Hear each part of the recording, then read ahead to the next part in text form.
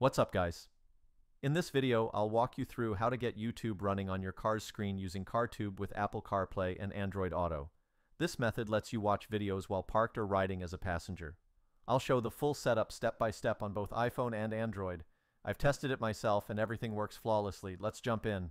Before we dive into the installation, there are a couple of quick settings we need to check to make sure everything works smoothly. First, head over to your device's settings, then tap on General. From there, go to Background App Refresh and make sure it's set to either Wi-Fi or Wi-Fi and mobile data. This will ensure the app can run properly in the background. Next, go back to the main settings screen and tap on Battery. Make sure low power mode is turned off. This is important because it can interfere with how the app functions.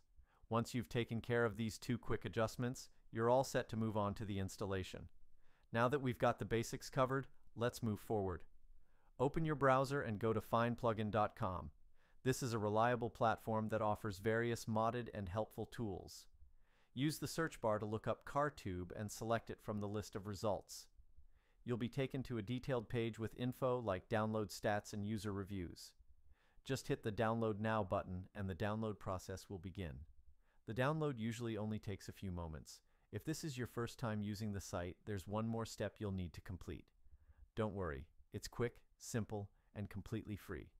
You'll be redirected to a verification page where you'll be asked to install a few free apps from the App Store or Play Store.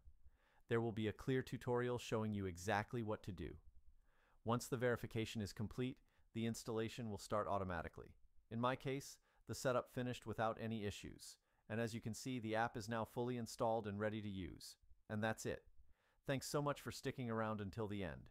If this helped you out and everything's working fine, don't forget to give the video a thumbs up and subscribe to the channel for more useful guides like this. Got questions or ran into a problem? Drop a comment below and I'll do my best to help you out. Thanks again, and I'll see you in the next one.